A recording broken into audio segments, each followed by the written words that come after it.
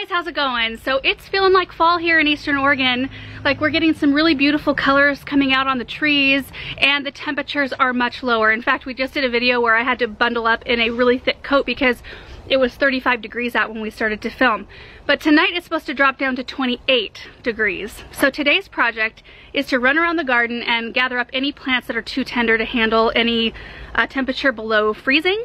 And it's a pretty easy process. It just takes a little bit of time. So I just wanted to show you. I've got some really pretty things, and I'll give you a little tour of my plant room where I hold over plants that I use in projects or that are waiting to be used in projects, and then also plants that need a lot of light because I've got some grow lights in there. So the first thing I need to do is just go gather up a couple of things out of the barn. So I've got my garden cart and my insecticide, which I think, let me show it to you. I left my pruners inside, so I'll have to run and get those, but I've talked about this before. It's called Midex. Active ingredients are cottonseed oil, clove oil, and garlic oil. So natural stuff. It doesn't smell bad. In fact, the clove oil actually makes it smell kind of good. It maybe counteracts the garlic a little bit. But mainly, so it controls mites, thrips, and aphids. I think there's some other things on the list. But mites and aphids are actually the two biggest pests that we deal with outside in our garden. So they're really the only two that I'm worried about. And I won't spray anything that looks like it doesn't have anything at all, especially the citrus trees I'm about to show you because they're loaded with fruit. So several of the plants that I need to bring inside are actually in the gazebo. I've got some that will stay. So there's, you know, hardy grass, there's Japanese maple. I'll probably move into the greenhouse, but I've got a Eugenia topiary here that'll come in, a Boston fern, a couple, let's see, there's a lemon tree over there and there. And then in this corner, we've got another Eugenia topiary, looking beautiful, and my lime tree. Let me count quick how many limes are on this tree. 5, 6, 7, 8. There are 12 limes on this tree. And it's looking pretty good. Like, it's looking a little bit dusty, so I'll probably give it a little bath with a hose just to clean the dust off of its leaves so I don't have to use any leaf shine. But there's no insect problem with these. Leaves are spick and span. And I will kind of remove any debris that's on top of the soil. That's a good idea to do, but I won't do that until I've got them on my garden cart. So in this corner, I've got another Boston fern I'll take inside, but then I've got this wonderful Meyer lemon. And it's really looking good. Again, just a little bit of water spotting and dust, but no bugs at all. And let's see, 1, 2, 3, 4, 5, 6, 7, 8, 9. 9 lemons on this little plant. I just planted all of these citrus this spring. And then this lemon tree right here, this one's called a pink lemonade lemon. So look at that. You can actually buy these in little bags at the store. I've seen them. But I'm so excited to be growing one. And these look like they're a little bit further along in their maturity. Here's another. I don't think there's as many on this tree. There's 1, 2, 3, 4, 5, 6. 7, a weird one. 8, no, 7. Yeah, this one's kind of weird. I don't know what that's all about with the horns. So I'm gonna see what I can fit onto the cart by myself. I might have to get Aaron out here to help me lift.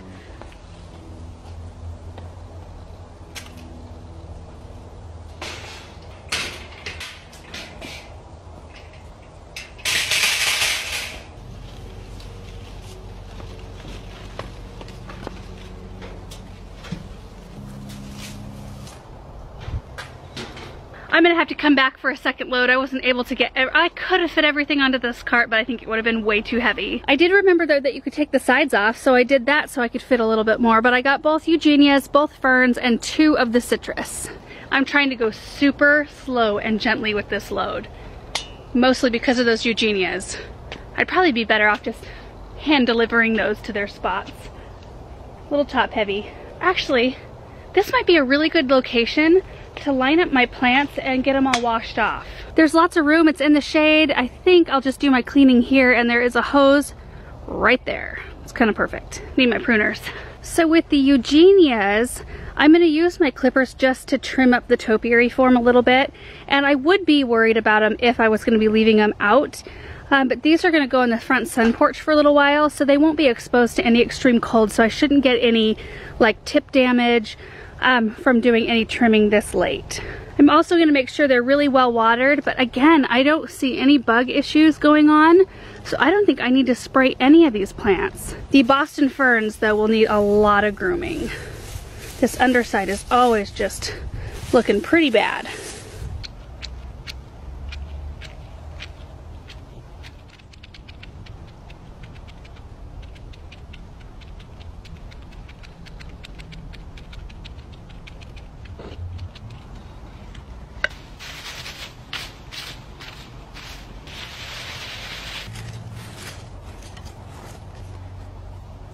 All right, I got them all groomed up, kind of separated, and now I'm going to give them a little bath with the hose and make sure that they're all watered really well before I take them in.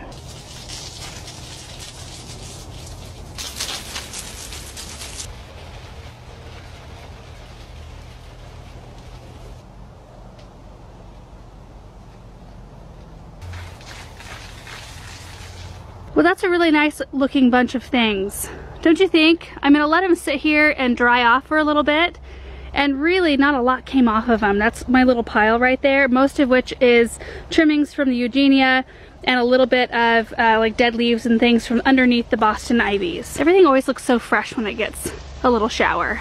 So I'm gonna leave those right there so that they have a chance to dry, and I just have, I think, one other thing I need to grab from out here. I think these are the only tender succulents I have outside right now. This is the mounded arrangement that I planted up a few months ago. Everything's doing really well, so well in fact.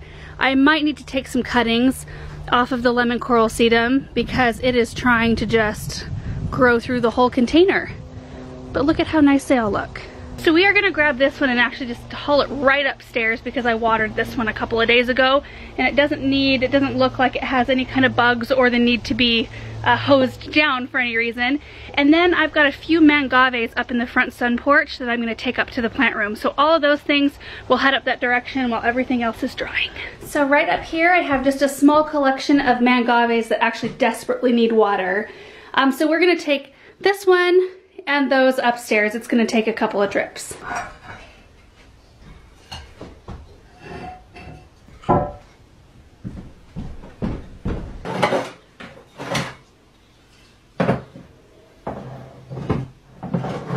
Alright, so I got all the mangaves and the succulent bowl up here. Now I'll give you a little tour of everything I've got currently. So when we moved in, I thought that this room would probably be the most natural one to put plants in just because of all of the light that already comes in.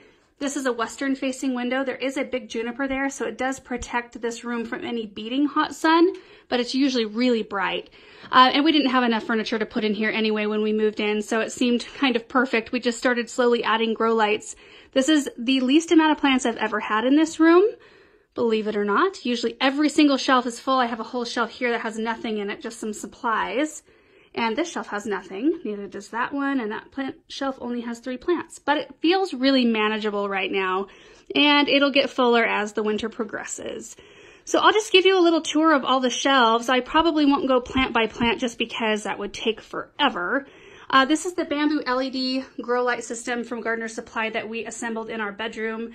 Have since moved it in here. Every light in here, by the way, is LED. Every single light. So we're not utilizing very much energy, which is really nice. I've got supplies on the top shelf. We've got all the different kinds of soil mix, and there's some rocks up there. On the top shelf here, some of the new succulents from Little Prince. They're looking happy. Ruby Cascade Peperomia. And a few other new house plants I just picked up. Aloe plant in the back. Second shelf down. These are a couple of holding trays, that's what I call them. This is just an 11 by 22 like seed starting tray. No drainage, but I find them very effective for rooting succulents, and some of these are very rooted and ready to go. Some of them I just recently cut and they need to form roots, but it's just so nice to have a bunch of different ones to choose from. I can pluck out what I need when I need it, and it eliminates needing to have like a million little pots hanging out. But there's some nice plants on this shelf. The next shelf over is a bunch of supplies, random containers. This one could stand some organizing. Different types of moss up on the top to top dress my soil. Lots of supplies here in the corner as well. These are a couple ones I just moved in. I did give them some water, poor things. There's an aloe on the right and a mangave on the left. And we've got my most commonly used tools up here. My snips are the #1 most used. This is #2. my large syringe for watering. You can see I just got done using it. This is also really nice. It's like a nose bulb thing, but it blows air, or it blows air, which blows soil off of plants without having to touch it. This little brush I use a lot too. This is a lens brush. It's really soft, and I can brush soil off of succulents. And then other just random things. You guys know how things just kind of collect, but I've got some leaf shine spray and some other insecticide. On this shelf here, I have my hose. This is how I water. So I sling the hose out of this window. It goes down 2 stories and hooks to my frost-free outside. And then I have live running water up here, and it makes watering so much easier. Otherwise, I would have to carry a water jug up here a whole bunch of times to water all these plants, which it was taking too long. So that was my solution for now, until I can get this room plumbed one day. Here are a few of the mangaves I just moved up, and my succulent bowl. It should be very happy under all this light. This is another holding tray here, or it's a pot. It's a pretty pot, but those are all cuttings, and some other like little things, some aloes and cacti. Some of these plants I've had for a really long time. I'll just go slow here so you can see. I think I missed this one when I was watering last. See those puckered leaves? That happens every once in a while. I gave it a little bit of water today. It should be fine. There's some really pretty color and texture here. This aloe in the back I've had in this pot for a long time, like since we moved in, 3.5 years. This shelf here, I have some other supplies. There's a little like tabletop light system. There's some of the mangaves I brought up today. Agave that I actually took this as a pup off of an agave I had that was not doing well. So I'm super happy to have that. It's looking great. Then a couple of just mishmash, like nothing up here is actually planted to stay because these are all going to be used in projects eventually. Except for this one. This is a project. So you might remember this. I planted up this no draining kind of terrarium. There's a top that goes to it. I took the top off and just brought it up here because I was rearranging houseplants and decided to give it a little bit of strong light for a while. It should be happy, but these plants have been in here for getting close to 2 years and they're doing great. Really pretty agave, a blue elf aloe back there, and then just some other things. I also wanted to point out the fact that this floor is carpet, which is so not ideal when you're dealing with dirt and leaves and just plant debris in general. But honestly, for having this plant room in here for 3.5 years just about, it's looking pretty darn good. This is where I do all of my repotting and just work on random stuff. So every time I get done, I just vacuum the floors up and make sure I don't walk on anything too much so it doesn't get ground in. And then I did put some plastic down. I've taken it up on this side since because these light systems, these are the 3-tier LED sunlight, I think, grow systems from Gardener Supply. They have these nice big trays that catch everything. So I didn't find it necessary to have any floor protection. I mean, I suppose that would help in a pinch if you accidentally got too wild, but so far so good. Anyway, that's my little holding room for plants. It works really well for us. So that's pretty much all I have to do inside. That's the fewest amount of plants I've ever had to bring in, which is kind of nice. Usually I am like in a mad dash panic trying to move everything in, and I know you guys know what that's like. You've been there probably. I did grab some saucers while I was inside, and I'm back in the sun porch. This is where all of the plants from outside, like the citrus and the ferns, all of those things I cleaned up, they're gonna live in here for a couple of weeks and acclimate to being a little bit warmer, a little less airflow, a little less light before I take them inside, and that way they won't maybe shock quite as bad, because for me, I don't know about you guys, but when I move citrus around, they tend to want to shock and drop leaves. They usually rebound, but I'm hoping by transitioning them slowly it won't happen quite as much. And Boston ferns are like a toss-up for me. Sometimes they work, sometimes they don't. Inside, we're so dry naturally anyway, and we heat with wood. Inside, I've got one actually. I don't know if you can see inside that window right there. I've had that one in here since this winter, and it's living and it's looking good.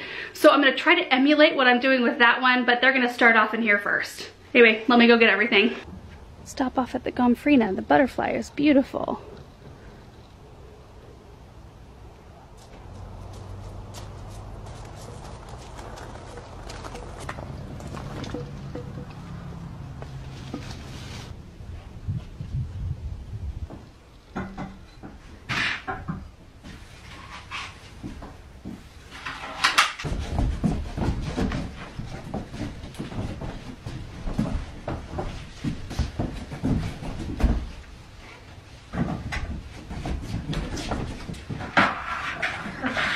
my goodness, you guys, it is so pretty with plants in here. Like, it looks so abundant and beautiful and cozy. And I think the plants will be very happy in here for their little 2 or 3 week acclimation period. So, okay, we'll start here on the left. We've got the lime tree and then the lemon right below it. Then we've got the 2 Eugenia topiaries up here on the little bench that I had the mangaves on.